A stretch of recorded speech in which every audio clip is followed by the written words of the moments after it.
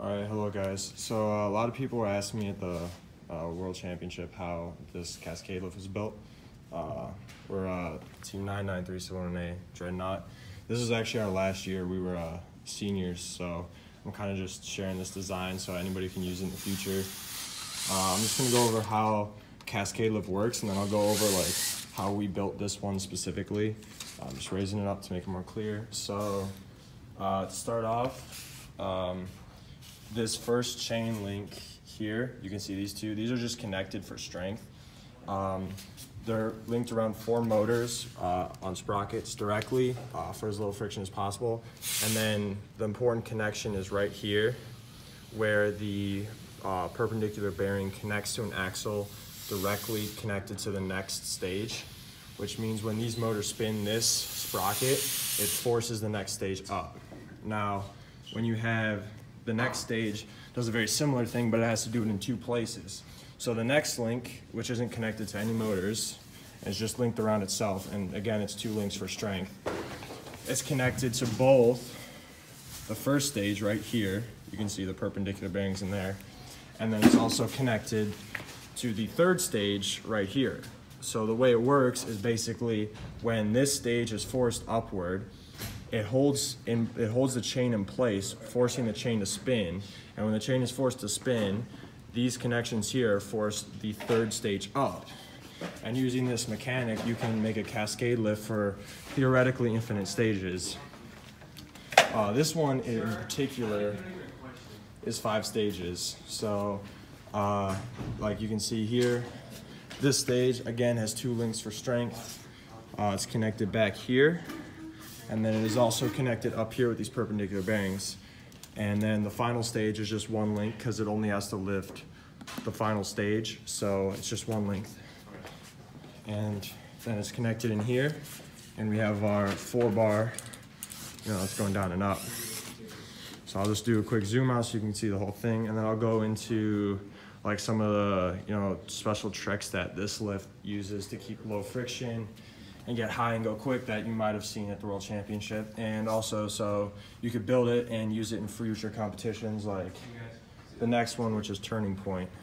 Like you have to place the caps on the poles, and a quick cascade could potentially be the way to go. So anyway, just looking at the first stage, we have 4 motors, but you can kind of build it with a certain amount of motors that will fit your needs. And these are I don't remember the exact sprocket size, but I'll give a little zoom in on them. 18 teeth? All right, but you can see the sprocket size, so that's what we used. And these are torque motors, and they're directly connected, and then we put a piece of metal in the middle to keep the axle from bending from all the tension in the chain. And the same thing goes down here. It's kind of hard to see. We'll go around again. You can see that the motor is just directly connected to it to keep the friction as low as possible. And then on each link, it's kind of black right now, but this is actually white lithium grease. My hand's getting all greasy from it. You just grease down every link and it keeps the friction nice and smooth.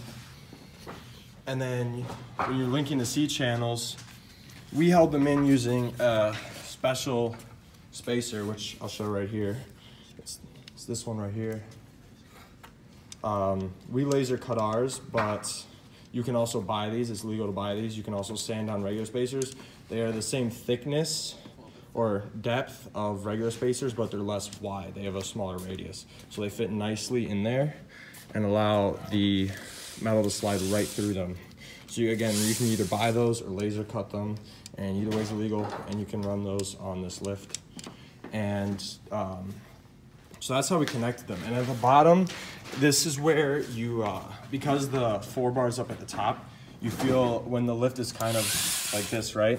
You feel on this stage, for example, you feel torque pushing in this way and pulling out this direction up here. So basically, this doesn't do very much, but this actually holds in a lot of weight, this one right here. So I reinforce these on a bearing, go underneath. As you can see here, I reinforce these on a bearing to make them a little stronger so they wouldn't break or bend or anything. So they stay nice and strong and push up against the grease, and it slides nice and smoothly.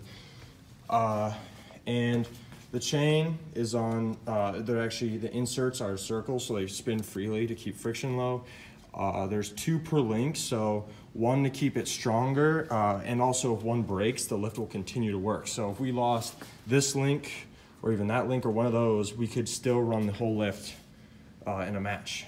And the latex is also something important. So latexing and or rubber banding this type of lift is kind of tricky, because when you have this distance here, you have to make it so that the tension here is similar as when it's all the way stretched out. And so the way we tackle that is by adding extra stands of latex here on pulley wheels that that roll around on the latex, which keeps the latex at a much more constant length, which also means it stays at a much more constant force, which allows the lift to maintain a pretty constant speed going all the way up and all the way down. And so just a couple other things. We use this size sprocket here with 3 wide C channels. You can also use the size smaller sprocket with 2 wide C channels and get away with it. We used standoffs to connect the C channels in the middle. You can see this little blue tape on it. It's connecting the C channels in the middle link. And I mean, that's pretty much the basic of it. And I'll do like one more pan down it so you can kind of see the whole lift. And then I'll do one more back out, and then we'll just call it a day on that.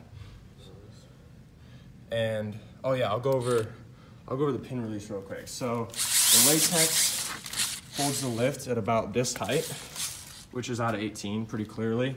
But we added, can you put it in? Yeah. We added a pin release here that slides into the hole. And so when the motor's pushed down on the lift, the pin release pops right out because it loses all its friction being held in, and it goes out. So it just holds in right here. It just slides into the hole. So that's kind of how we did our pin release, just general stuff like that. I'll do one more pan out. And hopefully you guys enjoyed the video. Maybe you found it helpful. And maybe this will be a good design or option and turning point. Of course, you'll have to use V5 motors. You probably only want like 1 or 2. But yeah, so that's it. Thank you for watching.